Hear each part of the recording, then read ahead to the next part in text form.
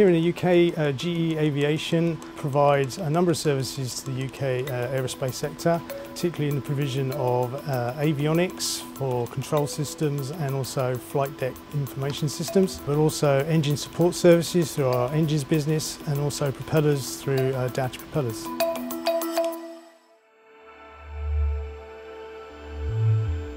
The ATI-funded Future Flight Deck project aims to address the issues of introducing new technologies rapidly changing in our sector into aircraft platforms in a faster, more efficient and safe way so that the customers can solve their problems and realise their aspirations for introducing new technologies that help make the aircraft industry safer and more efficient.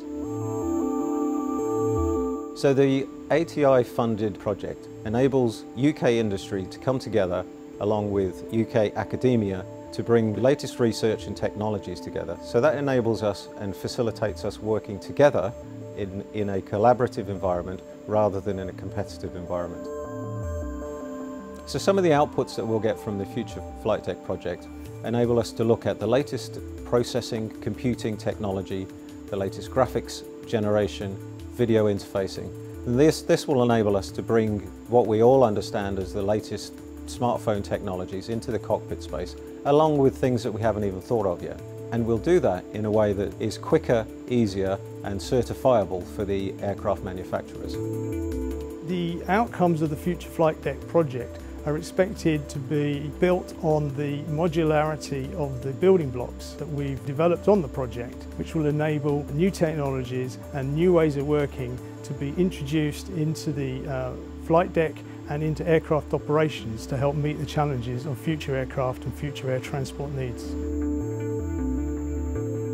The Aerospace Technology Institute has been particularly helpful in delivering and disseminating aspects of the Future Flight Deck project. They were very supportive of our innovative dissemination program of the roadshows, where we went out on the project and met a number of organisations in their own premises to talk about the results from the project. And they've also been supportive in trying to make sure that we connect with key members of the regulatory authorities in the UK to understand some of the challenges going forward.